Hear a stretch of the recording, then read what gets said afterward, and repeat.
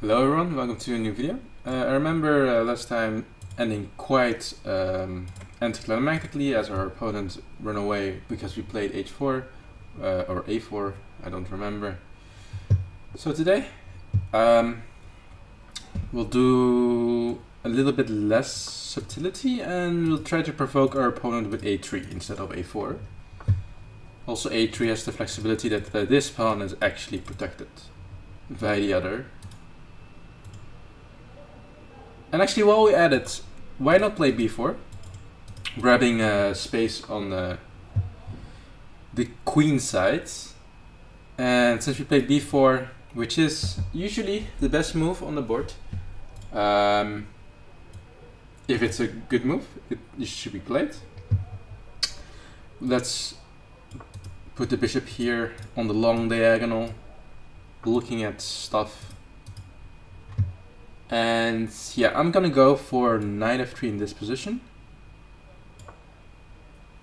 I don't know if it's good, but the thing is I'm trying to provoke e4 here, which he doesn't do. And if he went for e4, we could have, you know, gone for some nasty little things.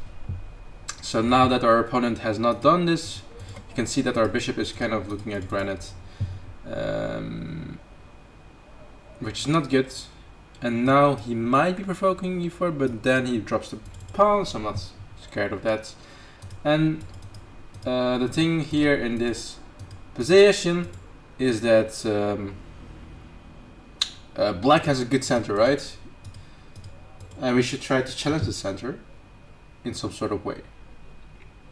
So what comes to mind is to either play e3 or e4 here. e3 would, you know, lead to maybe some ideas of capturing. Well, e4 just grabs space because that's what you need to do. You need to take control of the central squares. So both moves look fine. Let's go for e3, a little bit more subtle because we played a3, e3, you know, and maybe a little bit more in line with the opening we are playing. So bishop g4 pins our knight to the queen and threatens therefore to play e4, because then if a knight moves we lose the queen, and if we just stay put we lose our knights, obviously. So we can either play h3 or we can develop the bishop to e2. Either move looks fine to me. Let's be principled and play e2, bishop e2. And the downside of bishop e2 that there is maybe a slight, very slight chance that he plays d3 here, ruining our pawn structure, but also sacrificing the pawn. It would be very... I don't think it's good in this position, so I'm not... yeah, I'm not too scared of this.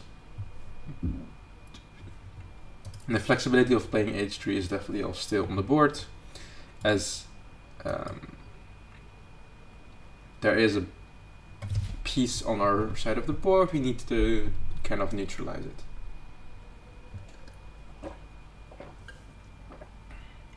And bishops are usually not such a big problem, because the bishop controls almost the same amount of squares from this point until that point. So the bishop is actually, you could say the bishop is a little bit misplaced.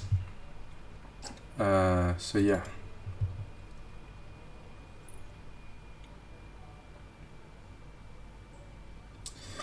c5, turning to take. Here I recommend either playing b5 or taking ourselves, but that would ruin our pawn structure first off, you know, getting this part of pawn structure, and secondly our bishop is then en prise, being very likely to be attacked on the next moves. But there's an upside, because after takes we can actually take here,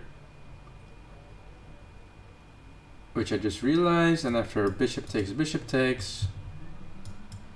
queen b6, attacking the bishop on b2.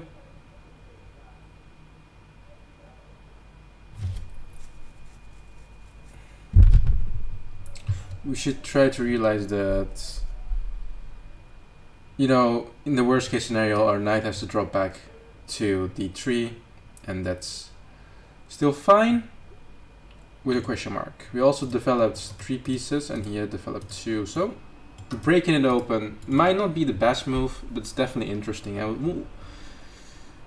I want to see what this will lead to.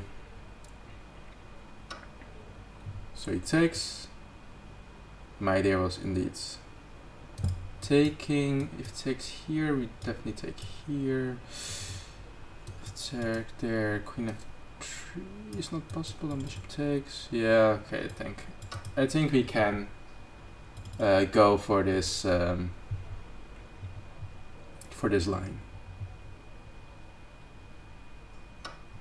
Takes. Queen b6 expected, and then we'll drop our back.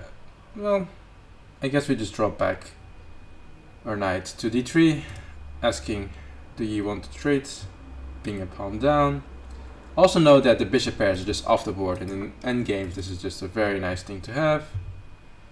Our opponent, instead of playing queen b6, plays queen g5 instead, attacking the knight. Yeah, this just feels off. This feels off because queen b6 was usually, you know, when you calculate a line and you get surprised by your opponent, it's either a brilliant move, like you missed it simply because, you know, it's a great sacrifice, whatever, but it could also be because it's a blunder. And in this case, I really feel it's a blunder, purely for the reason that queen b6 would have also guarded the b5 square, and now the b5 square is on pre. It checks this, it attacks this. You know, if it goes up, we could even give a check. There's a lot. You can even play f4 here, by the way, but this just seems simply winning. Yeah, so let's play it.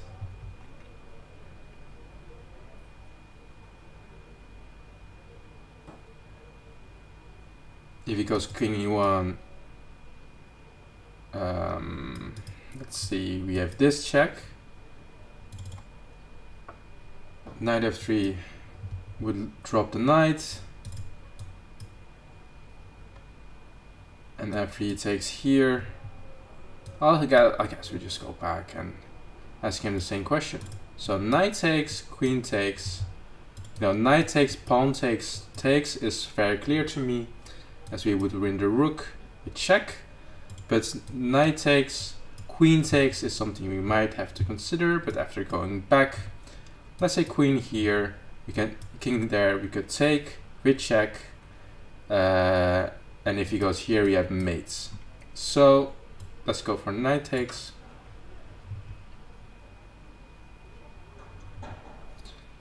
And as you can see, being very provocative in the opening, you know, on any level, could be very helpful, as our opponent plays worse moves than he usually does.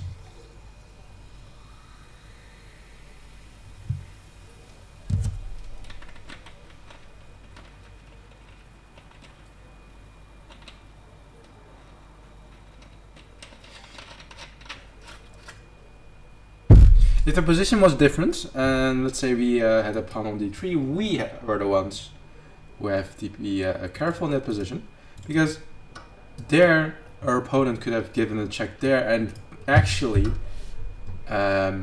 taken our queen there for free, which occasionally does happen, where I just blunder a queen. But in this situation, I feel totally safe and sound by just playing this move back. Our opponent only has 3 legal moves, 2 of which where we just take, and 1 of which will give a mate. And we evaluated all those positions as winning, and yeah, we'll certainly go for it.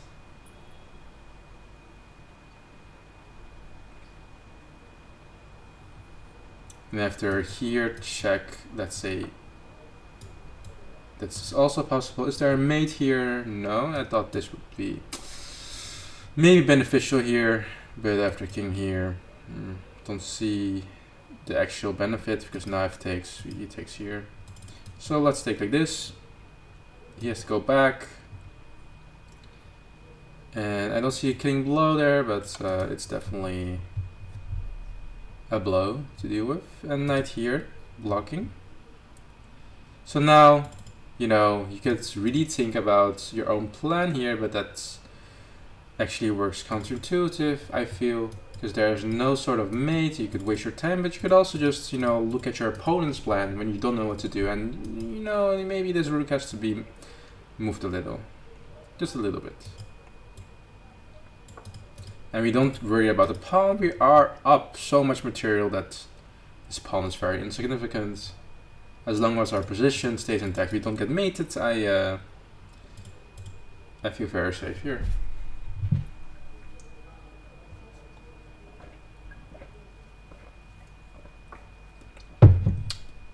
All right.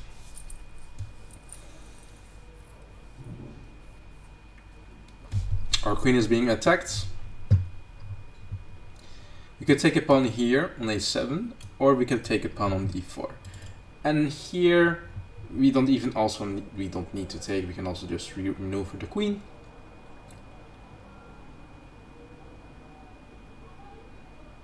But yeah, I feel as though queen takes d4 is slightly better than a7, because the queen on d4 is in the center of the board, and the queen on a7 is just very much out of play. So in terms of positional play, this is good. After rook takes, there, attacking the bishop, not really, because the queen is defending it. You can maybe go for knight here, check, go back, and yeah, I don't know. Actually, after queen takes, if he takes on c2, we are threatening mates. We have mates, so there is actually no threat on the board. Knight c6 takes. Knight c6,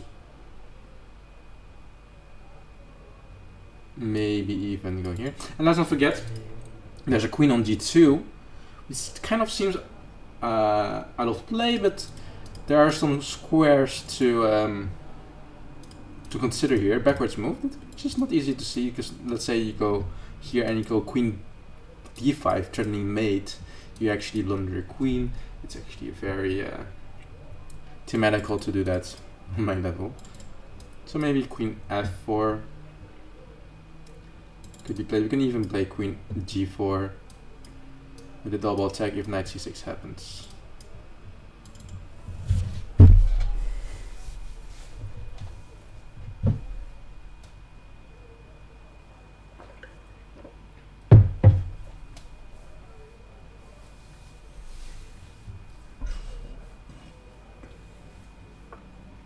Knight there instead. And knight there actually covered this square, which is a nice move. And as previously realized, we have a plethora of options, so many options that we almost can't decide what to do. We can play. Let's check the checks. Here. Don't see continuation. Well, actually. No, I don't. Here, blunder the queen. We realized that beforehand, but queen g4 just seems very reasonable to deal with. Taking the knights, taking the queen, forcing a trade of queens, and it's very unspectacular. There's no kill here, but it's definitely a move. And hopefully, don't blunder mate in this position. Hopefully.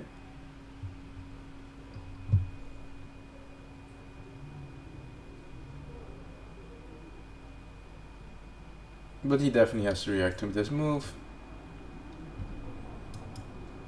Now we wish to place queen, knight c3 to stop the rook from ever gaining a pawn, but this position should be winning. No matter how many pawns he loses, because we're simply up 2 pieces.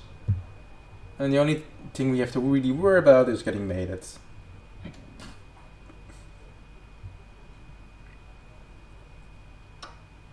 So he takes a pawn. And notice how offside the queen now is. It's literally not doing anything. You just grab the pawn. And yeah, we simply grab the knight. We try to mate. I don't see how black is going to continue the attack here. We also could consider mating like this. He does actually see the mate, which is good, I guess. And yeah, where's the killing blow? I don't see it. And if you don't see it, you don't need to look for it. Let's play knight c3. The position is this much winning. And our opponent just believes if he plays on, I might flag. Which sometimes does happen, but here I'm honestly not that worried about it. He's actually not threatening to take like this. He's threatening to take like this, because the pawn is actually pinned to the king. So I think this little nifty move is quite nice to go knight here, actually protecting the knight with the bishop. This pawn is actually also protected, so actually everything is fine, mainly because we have more pieces, so he cannot attack as much as he wants to. He only has 2 pieces that can attack. This pawn doesn't really count because it's pinned. And yeah, he does take there. Yeah.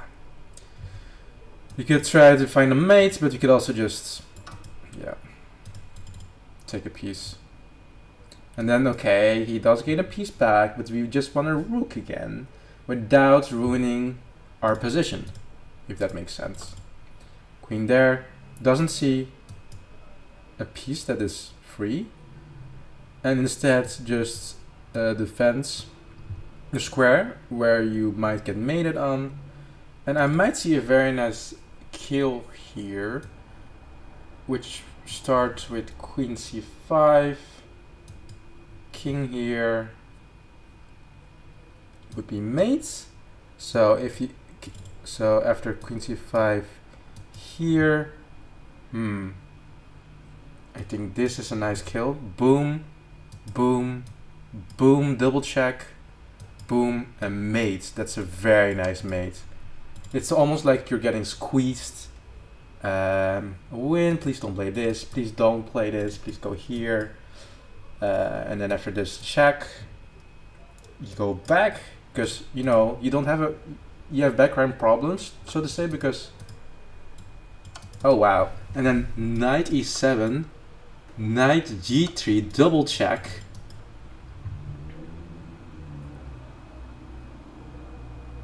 And again, this is mate.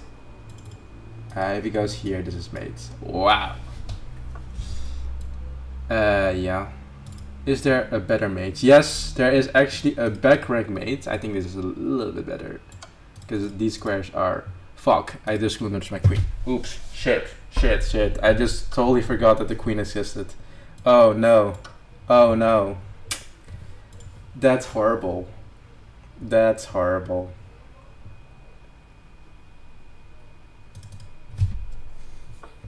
Oh, that's terrible chess.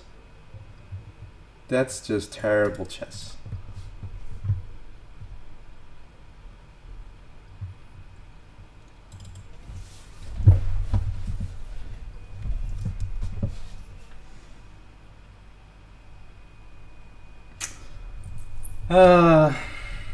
I have no excuses to get out of this one. But that was just terrible. Terrible. And I think our opponent is shocked as well. Wow.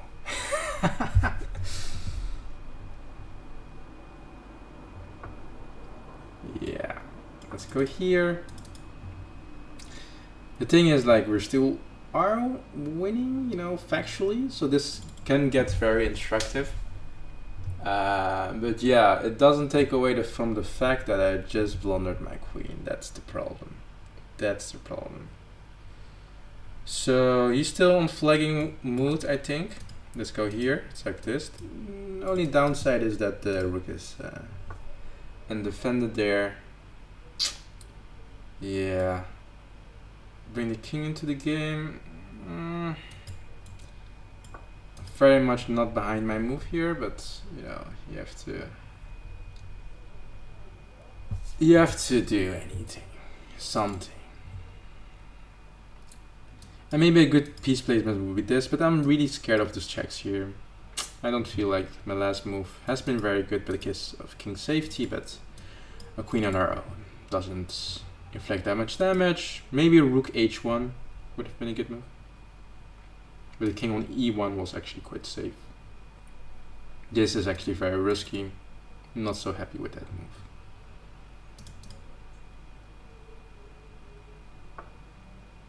Goes there. Now our knight has an escape square, so let's just get the knight out. Oh, that's fair. This was the reason that. Yeah. Let's attack a pawn.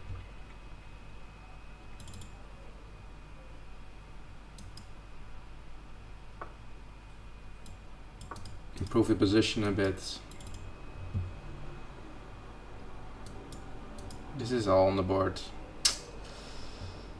Ooh, this is gonna be a very hard game actually. Another check. Alright, it's time to head back. You know, we admit the mistake. The king on e2 was not safe.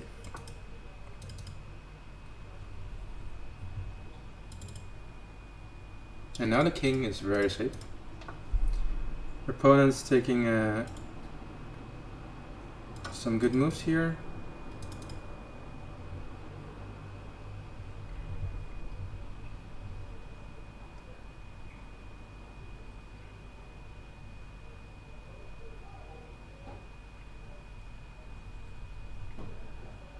And it might be very likely that our opponent might win this one. But we have a clear plan of some back rank mates. Most of our opponents, I don't really know what his plan will be. If he plays queen e4, we have this sack, obviously. So yeah.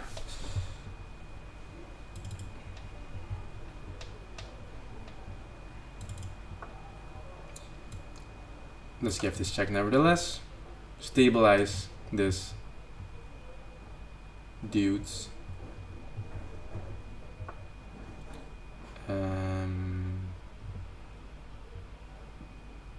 Yeah. Like here maybe.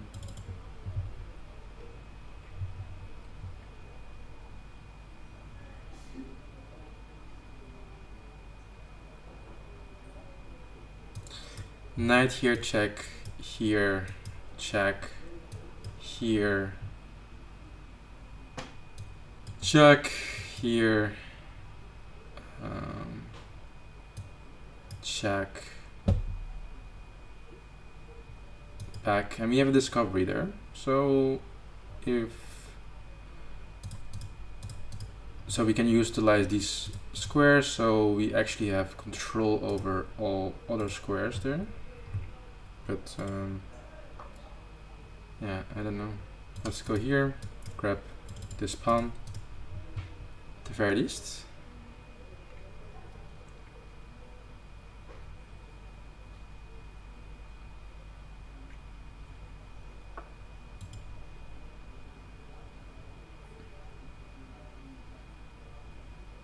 Yeah, everything still under good protection. Not dissatisfied with my play. There, check. And I think there's a mating pattern if he goes here. If check and mate. If he goes here, I think he's safe, actually. Well, actually, no. We win the queen there. So I have to check. Oh, he goes there. He does go for it. Wow. Wow, we do get a very nice mate in the end. Now we will double check. Now we will definitely double check. King can only go here. And here. Now the queen is not here. So I think it's safe to say that this is mate. Yes! Oh! No backwards move. So as you can see, I'm somewhat higher rated. We do make the same mistakes. The backwards move are just hard to see. I just even mentioned it before, like, the queen is protecting c8 square. I forget, because I don't see, I forget. Yeah,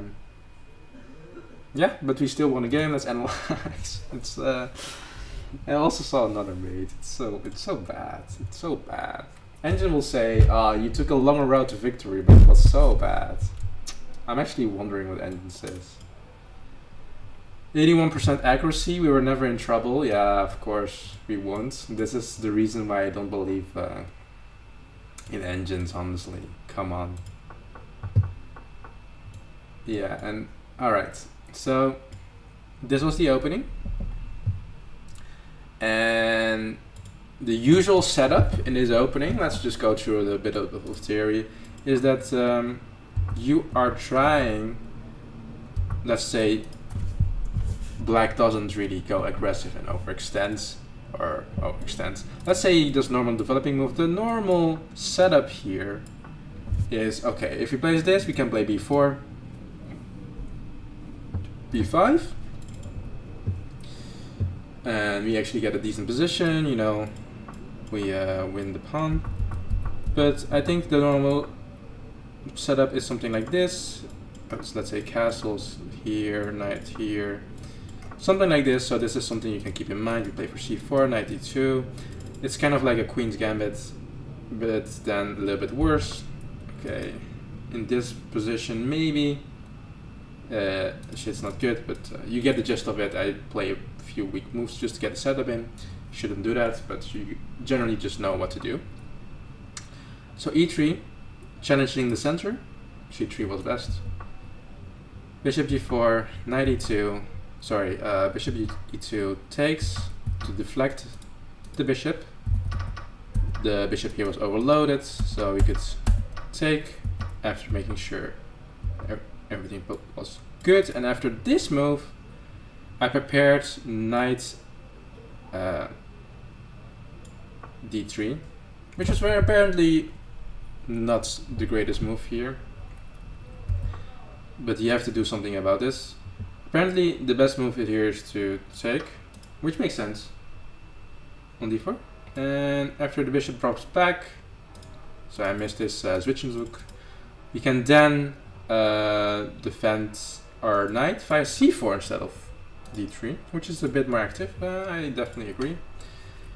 But instead we played queen g5. It's very bad. We take, give this check, take, and get the rook back into safety.